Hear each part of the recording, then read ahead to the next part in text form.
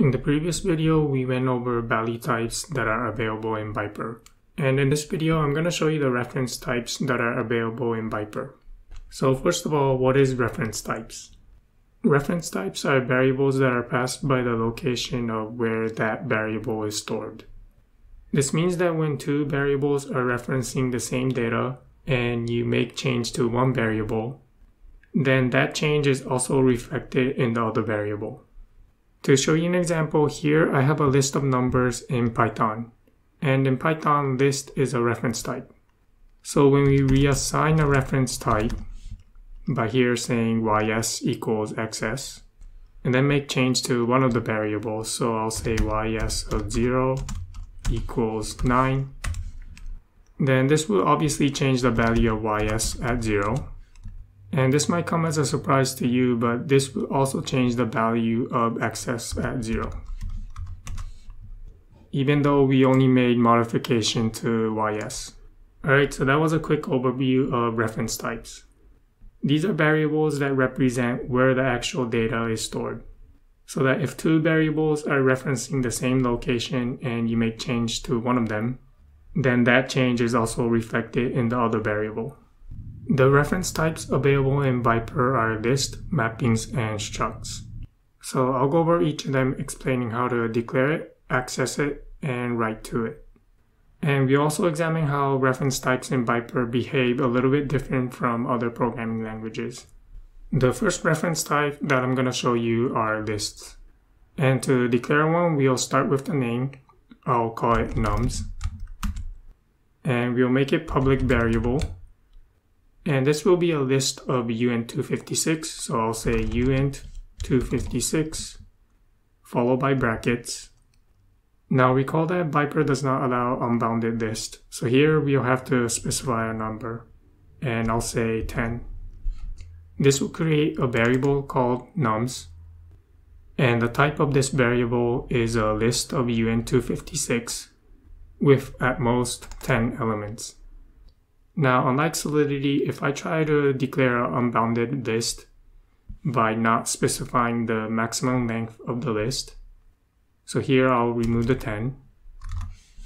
And if I try to compile it using my terminal, so I'll say Vyper followed by the name of the file, you can see here that Vyper does not allow me to create an unbounded list. So I'm going to fix this by putting back the 10 here. So that's how you create a list. Let's now move on to mappings.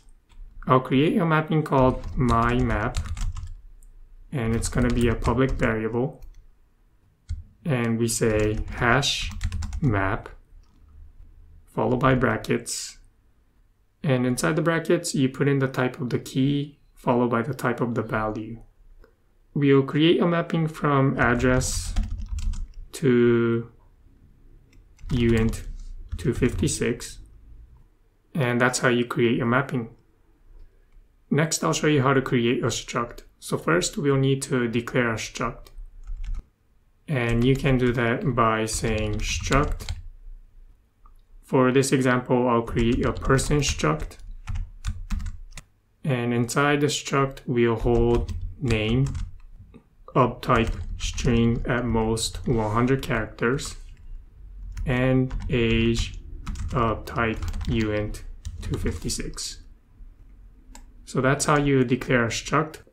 Let's now initialize it as a variable. So we'll say person is public followed by the type of struct, and this will be a person. And that's how you declare a variable of type person struct. Let's now initialize these variables. To initialize these variables, we'll need to define a constructor, and we can do that by defining an init function. So first we'll say @external, and then define the init function by saying to_init (parentheses:) . And this will be our constructor, which will be called only once when this contract is deployed. Let's now set these variables to some values. We'll set the nums at index5 equal to 1 to 3. For the mapping, I'll say my map at message.sender is equal to 456. Here, message.sender will be the address of the account that deployed this contract. Moving on, we'll say that the person's name is equal to Vyper. Alright, these are examples of how to access and write each of the reference data types. Let's now talk about how reference types in Vyper are a little bit different from other programming language like Python. And the first reference type that we'll take a look at are lists. We'll copy over the nums variable, which is a list of uint256, and we'll name it R. The type will be the same as nums, so it will be uint256 list type with at most 10 elements. And we'll reassign it by saying self.nums. We'll modify this variable by saying R of 0 is equal to 999. From the Python example that I showed you earlier, you would expect that this would modify the nums list at index 0. But surprisingly, this does not. And I'll show you this in Remix later on. So I'll put a comment here saying does not modify nums at 0. Mappings, you cannot reassign them to a variable. So here I'll say mappings cannot be local variable. Structs in Vyper also behave differently, unlike other programming languages. When you reassign a struct to another variable and then modify that variable, this does not change the value of the original variable. So for example, we'll say p of type person is equal to self.person. Here we are reassigning the person struct to a variable named p, and we'll change the name by saying p.name is equal to solidity. And this is not going to change the name that is stored inside the person struct. So in the Remix demo that I will show you later, the name of this person struct will still be equal to Vyper and not solidity. Alright, we'll make sure that this contract compiles. So I'm going to open my terminal and then say Vyper followed by the name of this file.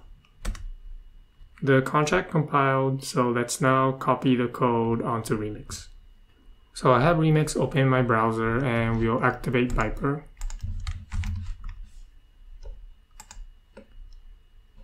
And then create a file called reftypes.vy. And then paste the code.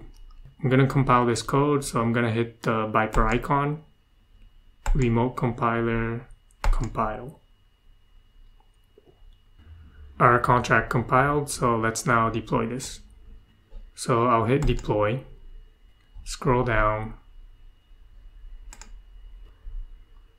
First, let's check that nums at index 5 is equal to 123. And it is. And let's now check that nums at index 0 is not equal to 999, which we modified here. And it is not equal to 999, it is still equal to 0.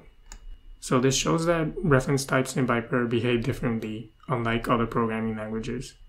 What is happening here on line 24 is that when we reassign a reference type to a variable, this here is creating a brand new copy of all of the values in here. So that when we make a change here, this does not affect the original list. And this is the same case for structs in Vyper. And we can check this by clicking on person. And the name of the person is still equal to Vyper and not solidity. So again here, when we assign a reference type of struct to a variable p, this here is copying all of the values stored in person struct, so that when we modify the name over here, it does not affect the original struct. That was a video about reference types in Vyper. I've showed you how to declare, read, and write into lists, mappings, and structs. And we also saw how reference types in Vyper do not change the underlying data when we reassign them to a new variable. Thanks for watching and see you in the next video.